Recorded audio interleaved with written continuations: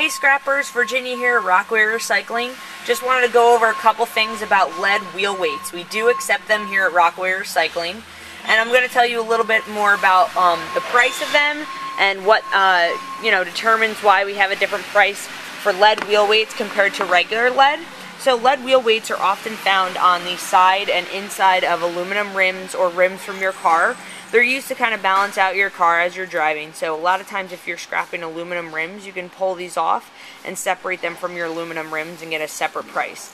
So lead wheel weight price here at Rockaway Recycling is usually about half the price of regular lead. The reason being is because there's these steel clips on the outside which bring the price down. And as you can see, that steel clip is actually molded directly into the lead, so it's a little bit difficult to take that off. So that's why we have a lower price for lead wheel weights compared to regular lead. So you can see the magnet doesn't stick to the lead itself, but it does stick to that steel clip. So just make sure to separate your lead wheel weights from your regular lead to get paid the right price.